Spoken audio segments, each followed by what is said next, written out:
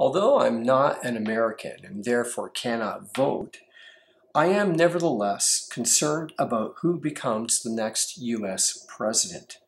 It is, after all, the most powerful position in the world. On a selfish level, I want Hillary Clinton to be elected because in the short term, the stock market will rally and my portfolio will be enriched. Whereas if Donald Trump becomes the next president, the reaction of Wall Street will be negative and could possibly result in an initial correction of about 7%. I will lose money.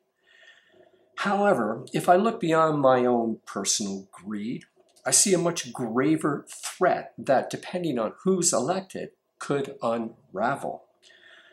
Let's first put aside all the noise mainstream media and their so-called journalists have generated in order to distract Americans from the one issue that really matters, not just for the United States, but for the world.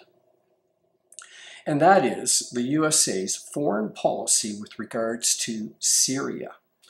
Donald Trump wants to work with Russia in Syria in order to eliminate ISIS, while Hillary wants to enforce a no-fly zone, which will very likely result in a military conflict with Russia. Although Donald Trump may not be ideal, a vote for Hillary Clinton could mean a vote for World War III.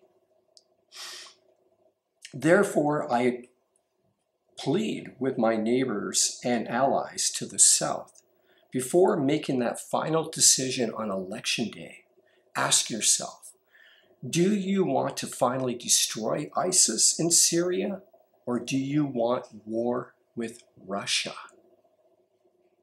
One last point, which is this, that it's now Hillary Clinton who wants to start an air war with Russia over Syria by calling for a no-fly zone. We have 2,000 nuclear missiles on hair trigger alert, and Mikhail Gorbachev, the former premier of the Soviet Union, is saying we are closer to a nuclear war than we have ever been.